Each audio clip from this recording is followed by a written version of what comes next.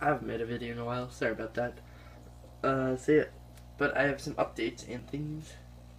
So to first start off, my leopard gecko, one of 3 now, I moved straight into a 20-gallon long around 2 or 3 weeks ago now, so yeah. She's doing good on that. Her cage is a little messy. So yeah, she's in deep shed right now. Dragon is doing pretty good. Yeah, this is his tank.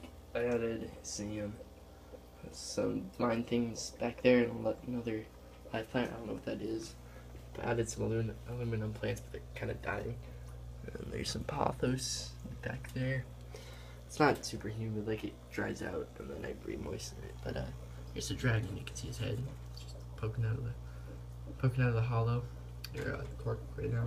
I handle him like every day. I need to weigh him, but I don't have a scale yet, so yeah, I need to get that soon. These blue firefin guppies. There's the male.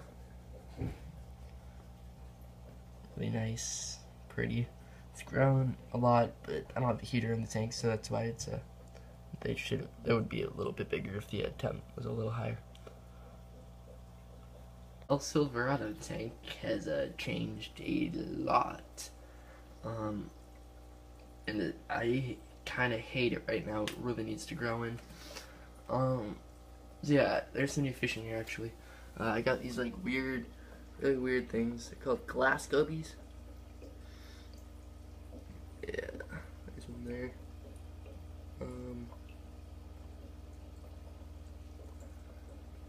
Yeah, I got I think 4. Yeah, I also added a ton of Luigia. There's some Repins there that isn't doing too good, so I don't know what that is. Starts with an O. I don't remember what that is. Some hair algae on it, which starts with a G. It's some Crips. I forget, but these were growing immersed, like the small ones. That big one in the back I pulled from another tank, and then the red lily, their tiger lotus. It's just in there because I haven't planted it yet, and I don't want to kill it in a bag.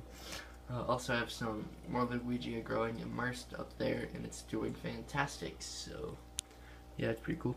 And here, my Cracodon lateralis, these little red guys. As I was saying, I added some plants. Still don't have a light. I need to siphon all the debris out. Yeah, but the Cracodon lateralis are the red ones. And there's, the kind of round ones like that guy. And then I got some Rio Opta swordtails today. They weren't quite sure what they are, but they're either Montezume or Helleri. I'm pretty sure they're Helleri. So the green swordtail.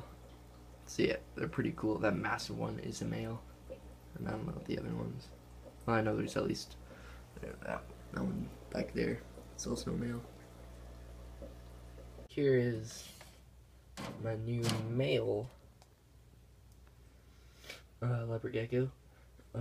I got a new female too, but the only reason I got these is because I had a friend who wanted to get rid of them. His name is Spencer. He keeps catfish and things.